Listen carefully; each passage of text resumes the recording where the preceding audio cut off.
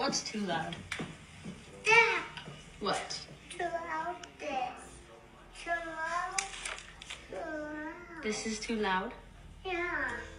This? Yeah. Here.